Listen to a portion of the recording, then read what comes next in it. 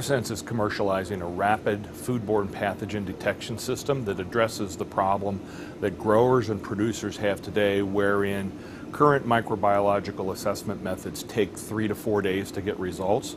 That's incompatible with a food supply chain that requires just-in-time shipment to grocery stores, retail outlets, and the like. So our product will save our customers valuable time and allow them to make real-time informed decisions on their product and their process, saving them money. ProteoSense's Rapid Scan is a handheld device based upon a cell phone platform like an iPhone or an Android.